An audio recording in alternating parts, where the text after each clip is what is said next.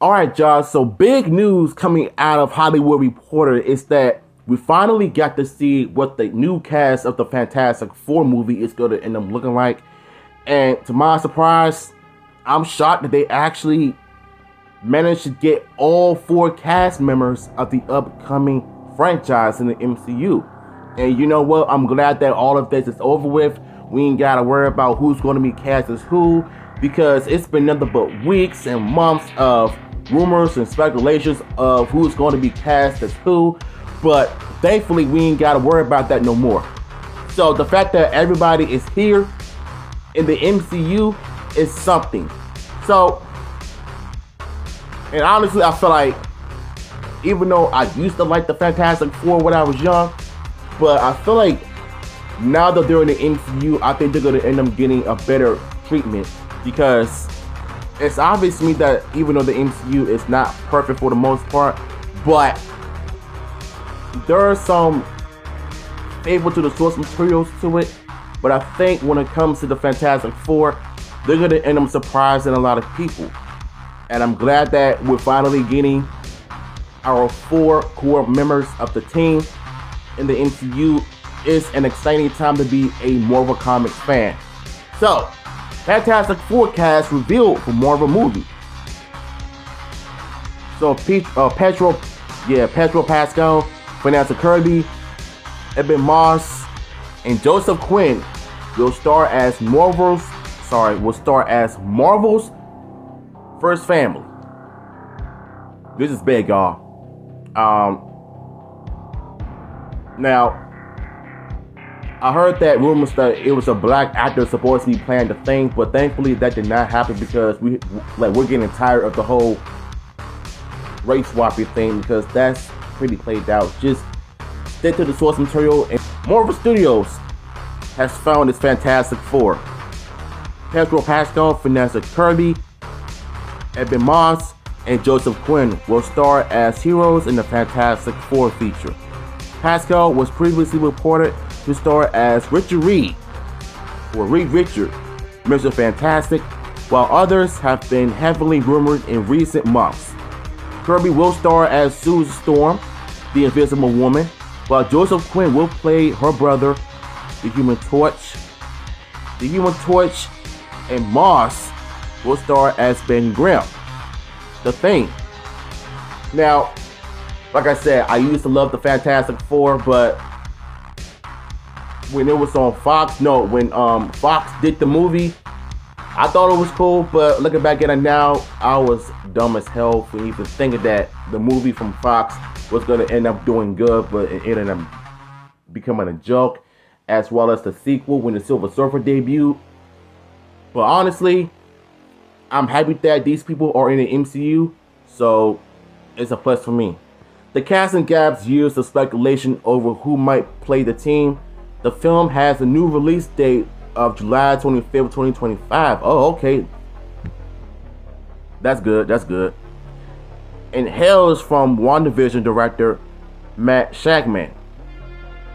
So he was the one that did WandaVision, and now he's going to be doing the Fantastic Four. It makes sense. It makes sense. Jeff Kaplan and land on Ian Springer. Pending draft on the script with Avatar: The Way of Water scribe Joseph Ryman working on the latest version. Marvel announced the news earlier Wednesday on Valentine's Day, which is today. Now, granted, even though today is Valentine's Day, I don't like I hate it. I hate it. So I'm gonna make a video on that another time, but I just want to focus on the positive, which is the Fantastic Four news. Marvel announced the news earlier Wednesday on Valentine's Day, Instagram messages to fans.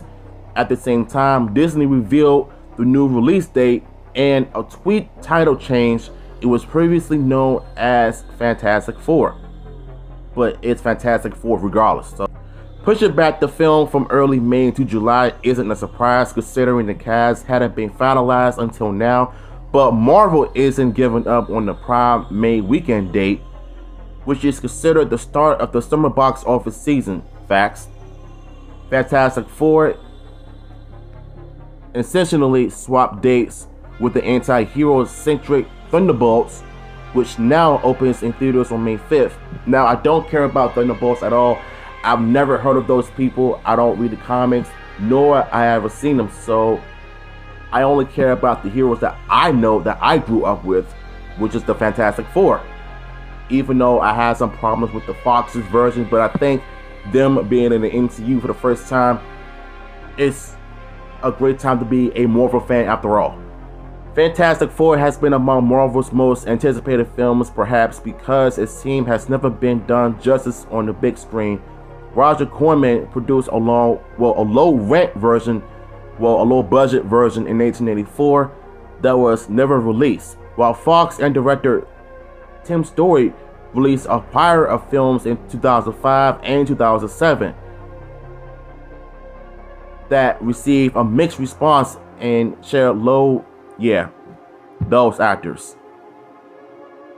But the 2015 reboot, I don't know what they were going with, but I feel like it was just not Fantastic Four.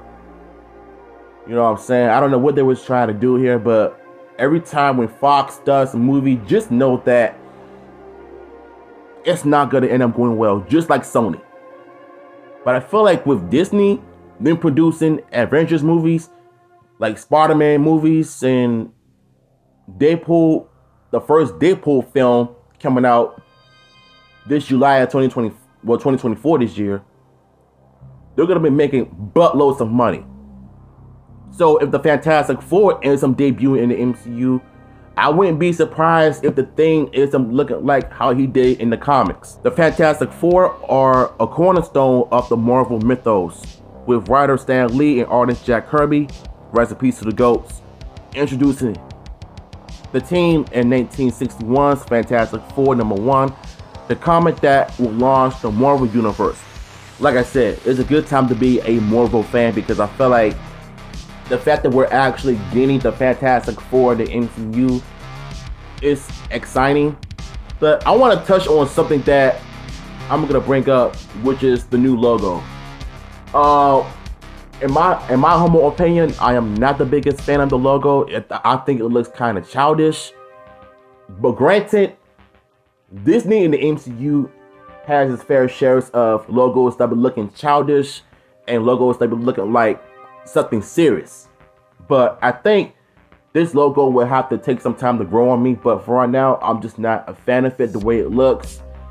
But from my understanding, it looks like they're going with the 1960s retro style look, which I could definitely understand that. But like I said, it'll take some time to grow on me, you know. And yeah, if you want the link to the article, it'll be down below, and I'm gonna catch y'all.